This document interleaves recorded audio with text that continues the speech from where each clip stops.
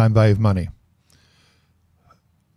I can't say enough about, you got to learn how to do this, and you need to be good at it. You need to be adept. This is a foundational skill in course 1 and course 2. All of you that taken Does It Pencil. I'm going to build just another time value of money course just for the masses, because it's just so damn important. And if you don't want to spend $6 and get a calculator app, I'll give you a spreadsheet, whatever. You can't do it in your head, but this is the one thing that I've learned in all the years and all the 50,000 people I've taught Does It Pencil.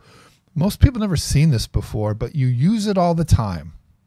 That's the great irony of Does It Pencil. And it's one of those things where people say, oh, well, I've got to go hire somebody else who's smarter than me. No, you don't. Because the truth is, and I don't say that facetiously, I say it honestly, the truth is that person you hire is probably no smarter than you. There's the time piece, and there's also the rate of return piece. And that's what you need time value of money for.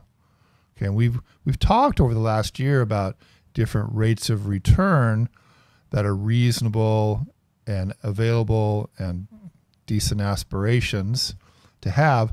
And this knowledge set of the marketplace combined with the competency of time value of money, you can write your own book.